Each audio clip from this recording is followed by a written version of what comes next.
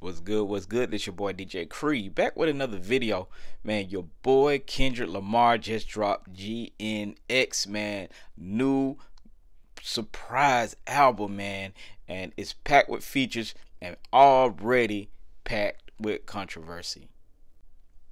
To be honest with you, this album is West Coast style. He has SZA, Wally the Sensei, Lefty Gunplay, Peso, and a lot of other West Coast artists on this, man. I just want to know if y'all already have been listening to it. Man, it seems like Kendrick Lamar is bringing the West back. Now, y'all know this wouldn't be a Kendrick Lamar album without some controversy. On this song in particular, Whacked Out Murals, he addresses Lil Wayne by letting him down. Y'all check out this short snippet. Didn't make it, now I'm possessed by a spirit and they can't take it. Used to bump the Carter 3, I held my rolly chain proud. Irony, I think my hard work let Lil Wayne down. To be honest with you, Kendrick Lamar, I'm from the South, so let's not go so hard on Lil Wayne there. But overall, man, the fact that he's saying he let Lil Wayne down, if y'all don't know, Lil Wayne was a big inspiration to Kendrick Lamar in his early life, and you know, for him to address that is very crazy, because I would have thought that, you know, even though, you know, Kendrick Lamar had a bigger year and yes, he deserved it, he would have showed a little bit more respect for Lil Wayne. But it is what it is in the art of war. He even talks about on the record that nobody congratulating him but Nas, and this is absolutely true. It was a lot of people saying Lil Wayne should have had it, even though Kendrick Lamar had the best year ever and is still having a phenomenal year with the album drop, songs going super crazy. I mean, even Donald Trump is getting to the action of the Not Like Us song. Kendrick Lamar also mentions when Snoop Dogg reposted Drake's diss song to him.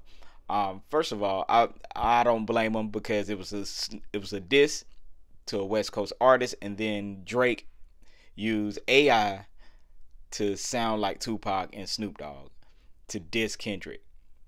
And you know, Kendrick, you know, was like, hey, I don't know why Snoop posted that song. It must have been edibles. Snoop Dogg, in good fun response, he said, K. Dot's new album GNX is fire.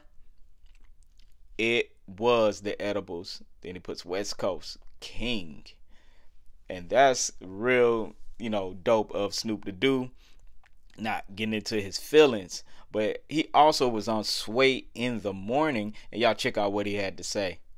Kendrick is the king of the West. Yes. He took the throne for me. Yeah. Ain't no giving it, he took it. That's why he where he at now. Okay. Ain't no accident why he running this shit and finna get Grammys and Super Bowl. Yes, sir. He took it from me. Yes, sir. Big to say. You understand what I'm saying? But a real king will honor the next king. Yes, sir. You don't have to kill a king to become a king. Come on. Not where we from. It's been passed down like that from generations. Yeah. From Ice Cube to me to Kendrick to whoever is the one, we pass it down, and we don't hate it. Even when the niggas from the Bay get it, when Vody get it, when Show get it, when somebody from the Bay get it, all hail the West. All hail the West. Yeah. We respect protocol. To be honest, this is very dope of Snoop to acknowledge this and to, you know, bow down to the next generation of West Coast rappers. You know, I don't know, maybe other rappers may feel a certain way, but it seems like it's solidarity on the West Coast.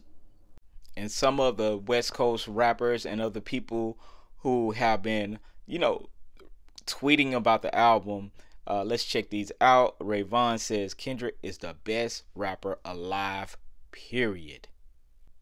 Hit Boy says inspiration. Reason says I might be high off the energy, but this might be my favorite K. Dot album, which is saying a lot, cause Good Kid, Mad City, in my opinion, is the best rap album ever. Even Atlanta producer Sonny Digital says, I know niggas who planned a whole rollout on these type days are pissed. Even new rapper Doshi says Kendrick dropped the album, and I'm pretty sure meaning she loving it. Jason Martin, aka Problem, he says, before I ever truce, I'll take them to hell with me. And he quotes Kendrick Lamar. That is dope. Even Kev on stage quotes Kendrick Lamar. He says, don't let no white comedian talk about no black woman. That's law. The album is getting great reviews right now, even though it's everybody's first listen. Let's see how this album does over time. But have y'all listened to it? Y'all let me know in the comments. Make sure y'all like, comment, and subscribe. More content is on the way. Peace.